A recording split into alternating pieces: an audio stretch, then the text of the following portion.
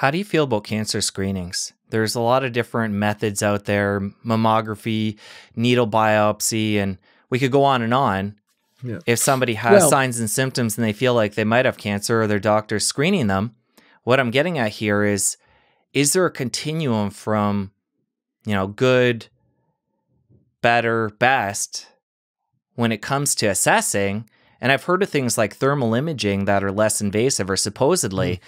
How do you feel about all that? Well, I think any kind of imaging that is non-invasive could be potentially helpful. So a non-invasive imaging, like you said, thermal imaging, they're trying to work on blood biopsy, liquid biopsy, which I think the president's moonshot project, I hate to call it that, but he has a component in there for looking more into liquid biopsies, where you can take the blood and look and see if you have certain cancer markers that might predict whether or not you should have a certain type of treatment. But there's still a lot of false positives and false negatives associated with that. I think MRI, PET scan, anything that you can use to get an assessment. My colleagues that work in the area, the radiologists, these kinds of guys, they're pretty sure when they look at an image, not 100% sure, but maybe a pretty high percentage sure, to know whether that mass that you're looking at is malignant or not. Okay. Now, the field determines that in order to make that decision, you need to take a biopsy of the tissue, look at it under the microscope, and then confirm what the radiologist has already predicted. That's malignant, because I can look at the edges. I can look at the image the way it looks in angles, and they can pretty much determine whether this is bad or good, or how bad it could be. But the ultimate determination comes from the biopsy material, where a pathologist looks at the number and structure of the cells. My concern with that is that I have read many papers where the very process of taking sample from the tissue could provoke the microenvironment, leading to a tumor cell dissemination from the very procedure to look at the tissue to determine whether or not it's malignant. Now, if it's a benign tumor, then you would never really need to take a biopsy from it. If you could assess that it would be benign, you can just cut it out and debulk it without really doing much else. But if it is malignant, the last thing you would want to do is take a biopsy of that tissue, leading to the process of now spreading it through your body. And people say, oh, it's very rare.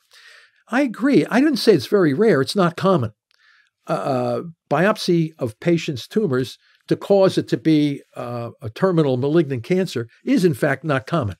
However, there's enough papers in the literature to say that it can happen in multiple different cancers, not only brain cancer, colon cancer, breast cancer, all these different kinds of cancers that I've seen, where they actually spread the tumor cells around from biopsy. Yes, it doesn't happen. It's not a common thing. But what about the poor patient that dies from that needlessly? Okay, for that person, it's lights out. That didn't need to happen. They used to have the morcellation procedure for uterine polyps in women.